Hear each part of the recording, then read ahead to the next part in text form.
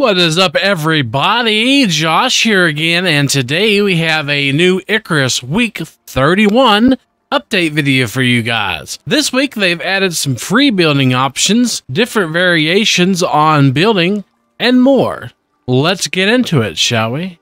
Icarus Week 31 Community Feedback Number 1. Icarus Week 31 Update Community Feedback Number 1. This week we're celebrating some of the great suggestions our community have given us, along with our new free build tool for our construction mechanics. You'll also find improvements to the entire building system with an addition to some new constructible variants and the return of some old ones. To cap it off, we've also made it easier for those who wish to mod Icarus to access core game data.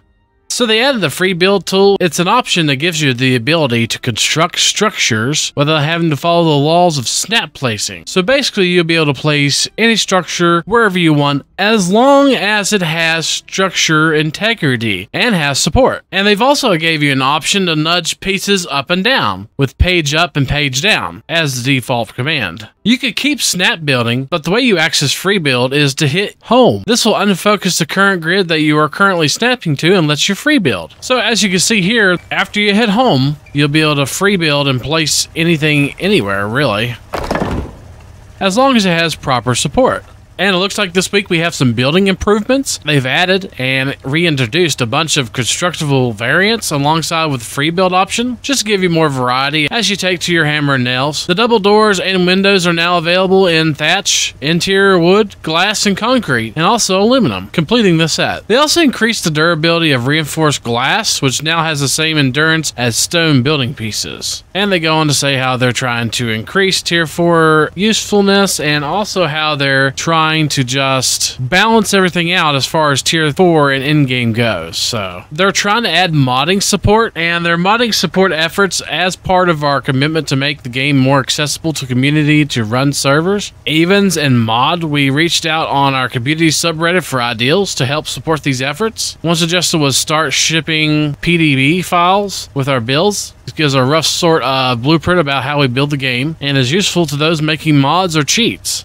Yeah, cheats. Normally these aren't shipped with commercial builds, but they will help a great deal with modding. Additionally, they provide more information to us to source crashes and bugs. Well, it looks like they're trying to make it a little bit easier for people to mod the game, so that way I'm not personally cool with mods, but if you are, to each their own.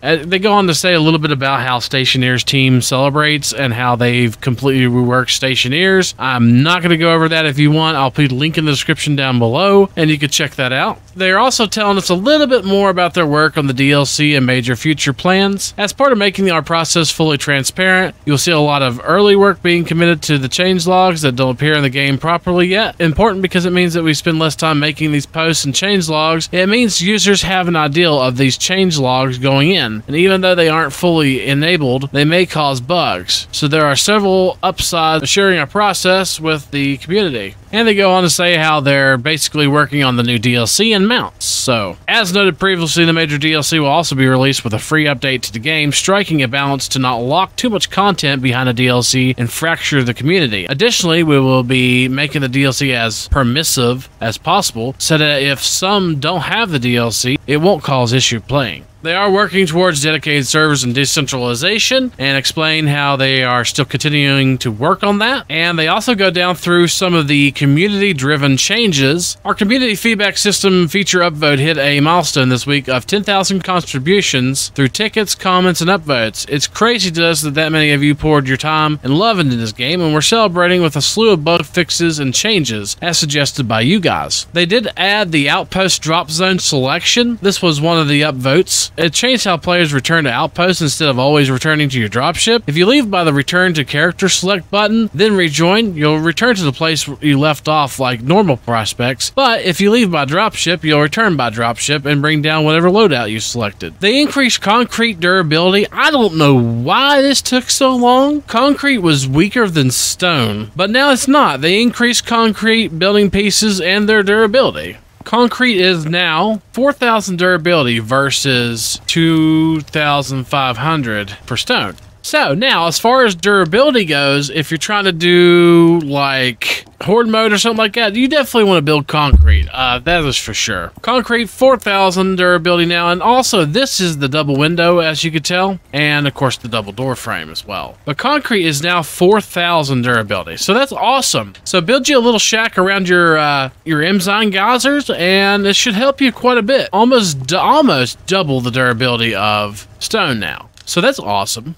They also fixed incorrect prospect difficulty and wood composters not making fertilizer. After 100,000 contributions, it's safe to say you guys have a big influence on what we do. Many of the most popular requests have already made it into the game, such as talent respects, in-game timers, Olympus as an outpost, and even carrying torches and picks at the same time. Keep it up, guys. And of course, we got the changelog. Changelog V1.2.6.98371. So we're going to go ahead and go over the changelog real quick, see if we could dissect anything important out of it for you guys. Of course, they changed how you return to outposts instead of always returning by dropship. Add the free build mode. So the double doors and double windows are now added to thatch, interior wood, glass, concrete, and aluminum.